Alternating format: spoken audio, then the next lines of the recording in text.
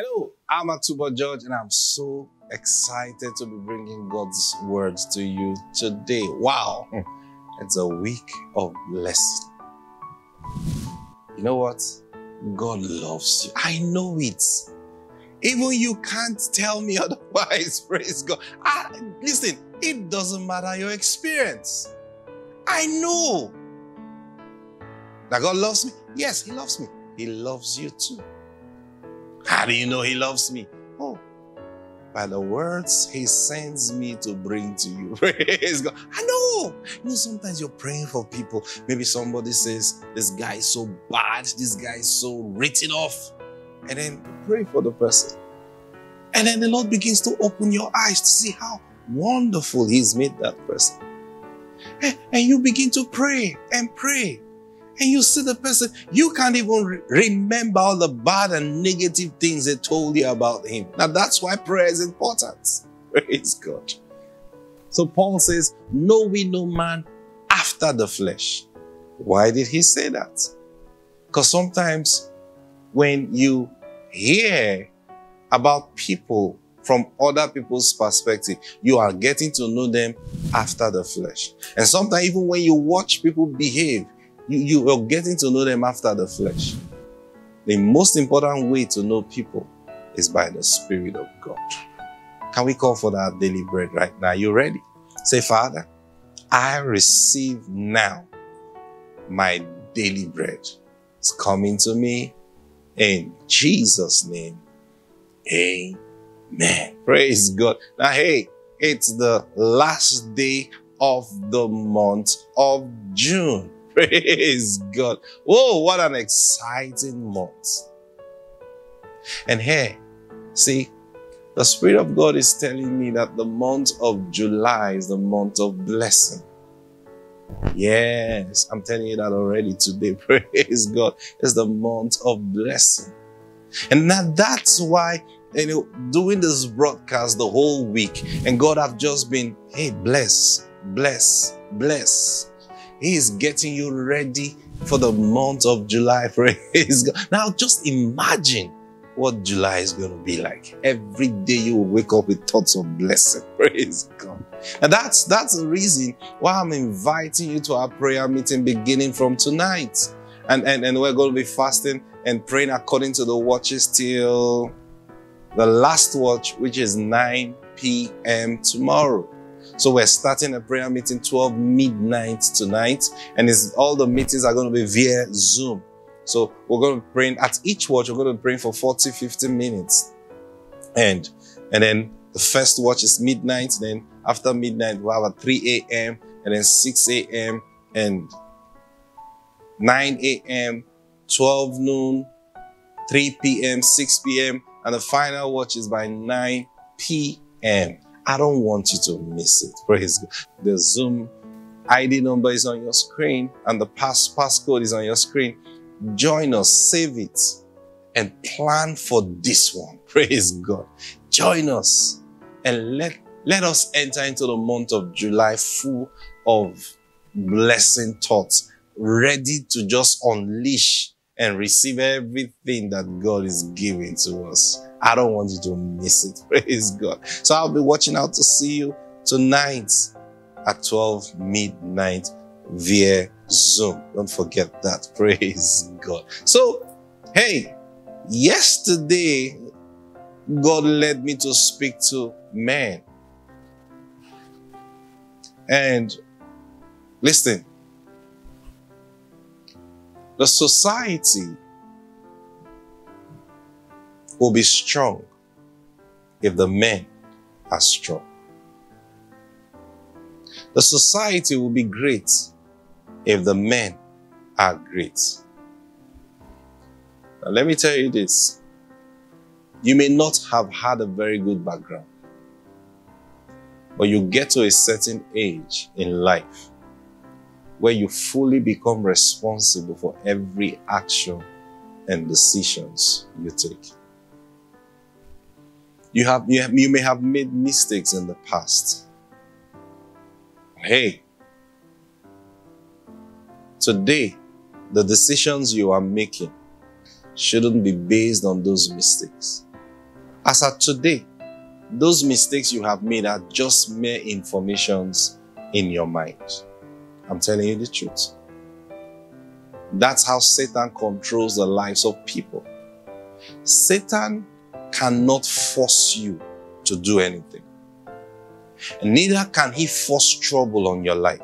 I want you to hear me and hear me good. The best Satan can do is to suggest to you. Your life is the sum total of the decisions you make.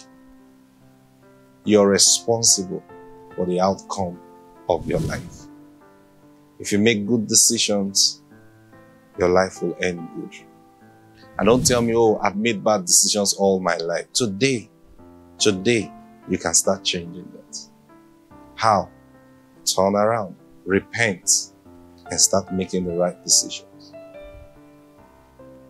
So ask yourself first, why did I make the wrong decisions? You will remember, oh, I made it out of pressure. I made it out of, you see, now those things were influences that came into your life.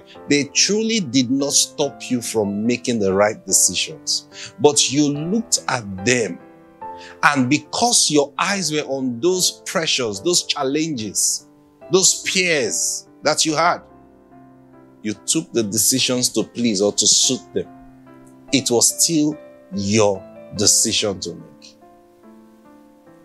Because in the midst of all that, you could still have made the right decision. You knew the right decisions to make. You knew. But you allowed pressure to make you make the wrong decisions. Because I tell you this, God is ever faithful. He is ever faithful. No matter the pressure in your life. Most times when there is so much pressure in our life, God stands aside and He's watching. So why didn't He help? He wanted to see what you would do. It is what you do that will determine how God will help you. It is the decision you make. Hey, but He shouldn't have allowed me enter that. No, you remember Abraham.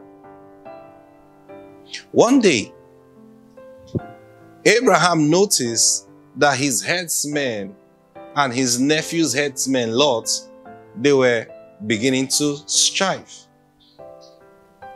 And then Abraham looked at the whole situation and he called Lot over. I said, hey, Lot, let there be no strife between you and I. So here is my decision. The land is before you. Now, Abraham was the uncle, Lot was the nephew, meaning Abraham was much senior to Lot. So Abraham said, let's not strive. The land is before you. If you choose right, I will choose left. If you choose left, I will choose right. You choose first. Now, Abraham took that decision to end strife. It was a decision he made. Now, the normal flow of events, I want you to follow this now. The normal flow of events would have been that Abraham would say, Lot, I don't want us to strive. So you know what we're going to do? I'm your uncle. I'm going to divide the land. And from henceforth, this is going to be your portion. From this right end down to this side, I'm giving it to you. Is that okay? So tell your people they should not cross over to this side. Abraham could have done that. But you know the truth? If he had done that, it wouldn't have ended the strife. Because whatever Lot faces may be challenge, he would blame it on Abraham. He say, Uncle, you're the one that told me to go this way. See, now I'm suffering. It's your fault. Now that's how human beings are. So when Abraham looked at it, though he was the uncle, he chose to put himself in a place of disadvantage because he wanted to end anything that would produce strife. Sometimes it's important to have such foresight. But you see, the secret of Abraham was his knowing, his knowledge that God was with him.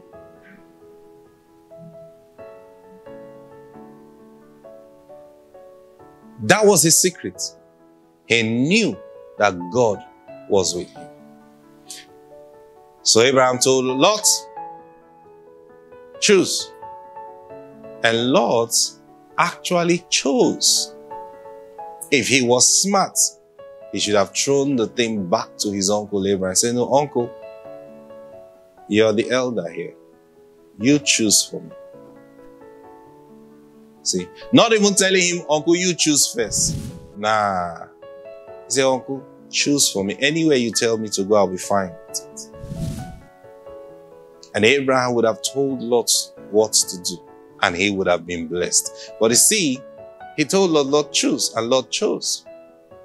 And guess what? The Bible said Lot looked and saw the green of Sodom. It looked so beautiful. And he said, uncle, that's the one I want. So meaning, despite the fact that it was his uncle that gave him that leeway to choose, he actually became greedy and he chose the best. And his uncle didn't tell him, stupid boy. No, he said, is that what you want? He said, yes, that will be okay for you. Yes, sir. He said, all right, all my servants gather here. From today, this is Lot's portion. As he's going in this direction, none of you should cross. Is that okay? I bet you Lot was smiling and say, yes, I knew this day will come where there will be a separation. Thank God, my uncle has allowed me. I've chosen the best. I will never suffer in my life again. But guess what the Bible said? And that's why I'm sharing this story with you. The Bible said, the moment Lot departed from Abraham, God showed up. The moment Lot departed from Abraham, God showed up. And what did God say when he showed up? He said, Abraham, stand up. Now I want you to look north, south, east, west, as far as your eyes can see. I have given it to you. Wow. Praise God. That's to tell you that when that whole thing was going on, God was watching, but he was silent. Why was he silent? I've taught Abraham. I've walked with Abraham. Now let me see if he has my attitude in him, if he has my character in him. Let me watch and see how he's going to navigate this situation. And Abraham navigated it, proving one thing, that he trusts in the Lord. Brothers and sisters, God, many times when you go through challenges, tough decisions to make, God is silent. He's not silent because he's not there. At that time, he really wants to see the decision you will make. You may look and think, this one God has not helped me till now. I better help myself. You just show that you don't believe that he is there. It was after Abraham and Lot made their decisions that God showed up. What did he show up to do? He didn't show up to, hey, Lot, come. Abraham, come. Abraham, you made the wrong decision. Lot, stupid boy, I'm going to deal with you. No. He went to the one who took the right decision. Abraham. And what did he do to him? He didn't say, leave that stupid boy. Think at easy. No. He didn't talk about Lot. He said, Abraham, come. Yes, sir. He said, can you stand here? Abraham did. He said, now look not. He looked not. Look very well. He looked. Now look south. He looked south. Can you see anything? I'm quite wondering. Now I want you to look again. North, south, east, west. And hear me. As far as your eyes can see, I have given it to you. Say sometimes when you have to take that decision and you look at it and look, the best thing for me to do now that will please God, because I know God is here. Don't take any decision thinking you have to help yourself, because God is watching. He's watching. When it comes to things like that, to avoid strife, God will be silent. I'm telling you the truth. He's silent. You know why God is silent? Number one, strife is brewing. And where there's strife and envy, God will shift from that place. So you can't hear his voice at that time. So what do? Deal with the strife. Then the voice of God will come. I'm telling you the truth. And when it comes for you who refuse to enter into strife. But if you think you're going to fight it and argue it and win, now I've won. Oh, Father, I give you glory. He will not answer you. He will not answer you. Because he will never be part of a victory that came from the place of strife. Hear me, brothers and sisters. We're entering a month of blessing. Today, get rid of everything that causes strife in your heart. Get rid of it. Get rid of everything that causes bitterness in your heart. Get rid of it. If you need to apologize to somebody, please make that call today. But I'm not the one that did wrong. He's the one that did wrong. Yes, but there is strife right now between the two of you. Break it. Break it. Make the call. Do the visitation. Hey, I know you really offended me and there was a misunderstanding, but you know what? I don't like this thing going on between us. I love you very much. And this shouldn't be happening to us. Hey, let the person come to me. Hey, be the one. Because the one who breaks it is the one God is going to speak to. Be smart. Be smart. Because that's how God is going to release his blessing to you. Praise God. Oh, my time is up. So much to share. But I pray the Spirit of God will help you and give you understanding. In the name of the Lord Jesus Christ. I want to see you tonight. I want to see you tonight. Join us and you will never regret this. In the name of the Lord Jesus. God bless you. Bye.